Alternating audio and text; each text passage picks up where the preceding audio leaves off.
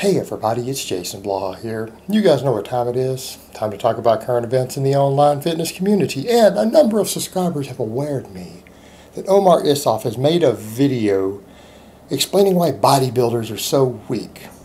Now, I'm going to get into that a little bit, but first, if you guys would click like down below if you enjoy these sort of videos, please do so. It will help offset the 3 losers who run a dislike bot every single day on my videos.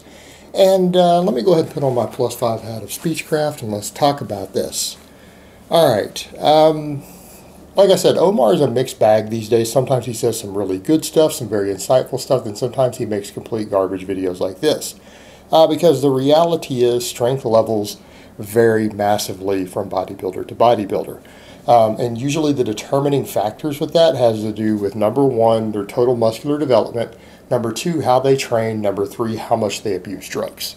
And I think it's fascinating because he actually does so much direct work with people like Greg Nuckols. And Greg Nuckols has actually done studies and looked at data and produced data and written articles explaining why heavy drug abusing bodybuilders are sometimes weaker pound for pound than strength athletes. And it has to do with the dosage of their drugs.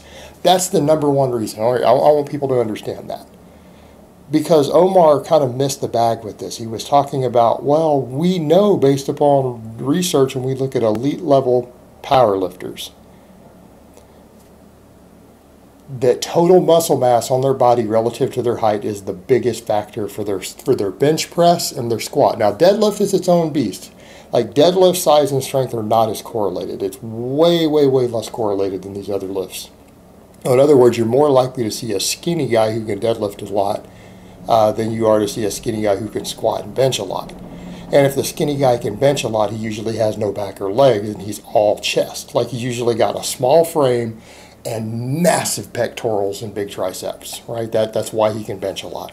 Because for those 2 lifts, lean body mass is enormously correlated. And it is actually the number 1 factor in how much weight you can lift, again, depending upon your frame size. So again, the shorter a guy is, the less muscle he needs to move those weights.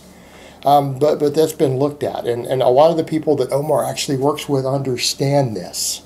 They understand this because they've looked at the data themselves. They've measured athletes and bodybuilders and other people, and they've determined that, yeah, it actually is true.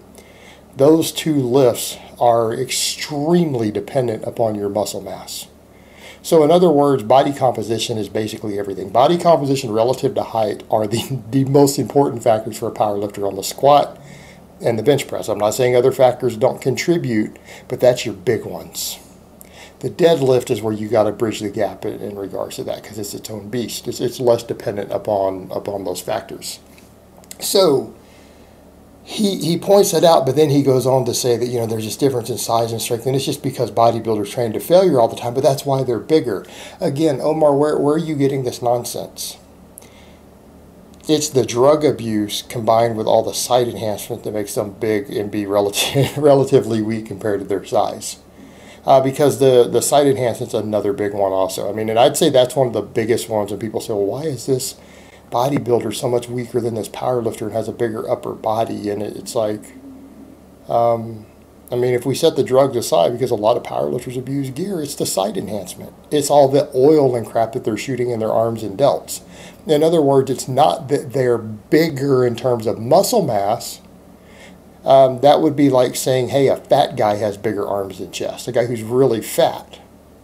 Well, there's no difference between a bodybuilder who might look ripped, who's got enormous amounts of fake muscle. His arms and chest are bigger because of all the shit he's put inside of them. All right, that bodybuilder with the 24-inch arms might actually only have 20-inch arms if it wasn't for all the crap in the arms that he's put in there. And it's not just synthol. That's its own separate thing. So you get into that, you get into the whole fake muscle thing. You get into the fact that a lot of that stuff hurts their leverages, right? You're losing some contractile ability. You might be losing performance because of all the stuff inside the muscle that they're putting into it, the scar tissue accumulation, the oil accumulation that gets encapsulated. But again, all that scar tissue all through that muscle. It affects range of motion. It can affect strength. It can affect performance. So when you start putting all that in them, of course, sometimes they're going to be a bit weaker than they should be because there's fake muscle and muscle that can't move as efficiently. But that's a big factor. It's a big factor. And when you start looking at legitimately natural bodybuilders, like most natural bodybuilders that we know, that if they are really natural and they have a decade or more of hard training experience, they're all strong. I don't know a single exception. That's usually your dead giveaway when you start looking at really jacked naturals. Start looking at how much can they squat relative to their body weight. That's a dead indicator of whether they're legitimately natural or use conservative amounts of gear versus do they blast a ton of gear. Did they build all their musculature off of drugs with minimal heavy training? Because what it comes down to with the other stuff, as far as hypertrophy goes, training to failure is not even really a factor.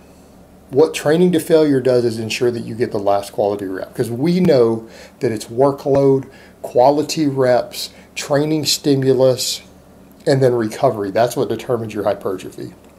And study after study has determined that rep range isn't even the determining factor. In other words, you can achieve maximum muscle growth off triples. You can achieve maximum muscle growth off 10s. You can achieve it off of 20s.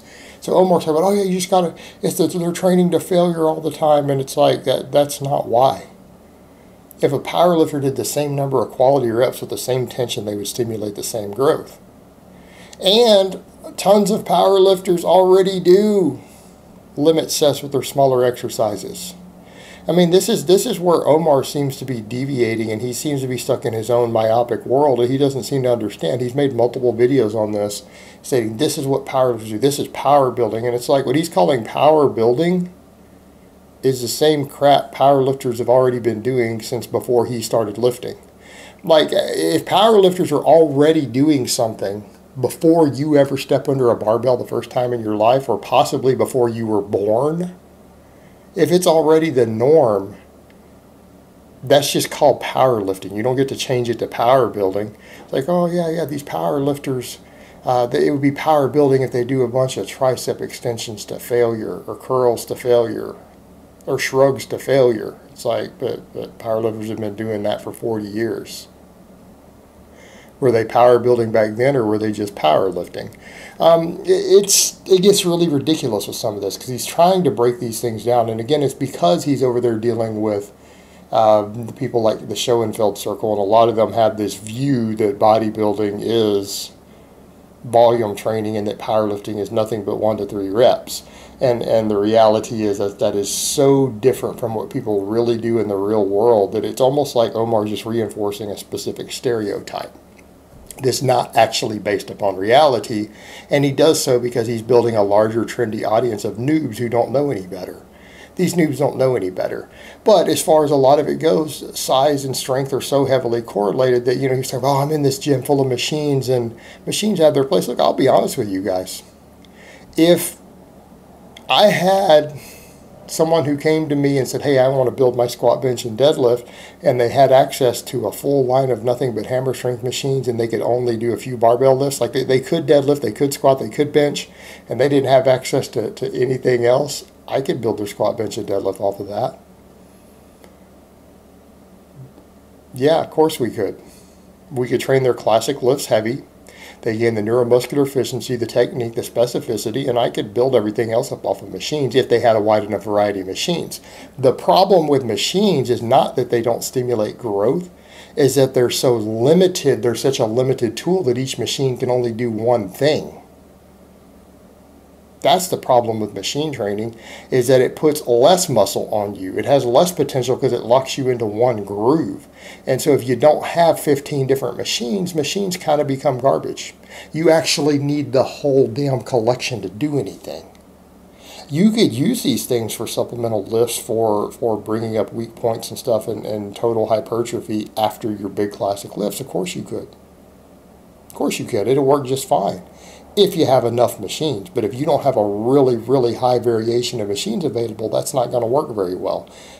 Because with barbells and everything, you do get more variation with your free weights in terms of what you can actually do with them as far as movement patterns go and muscles built. That's the real advantage. It's the lack of variation when you go to machines. It's not the additional variation. So yeah, if someone had 15 different hammer strength machines, I could have them do nothing but that and do their heavy work off the classic lifts, and they could get pretty big and pretty strong.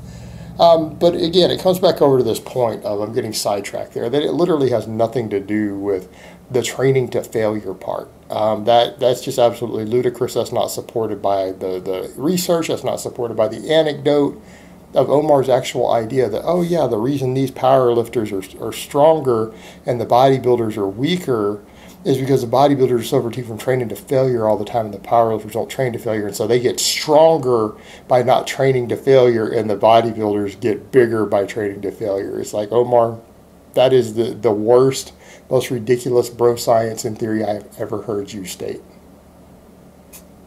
It's completely ludicrous. It's completely ludicrous. All right, guys, but that's really all I have to say on that today. I hope it's been informative, and I will talk to you guys next time.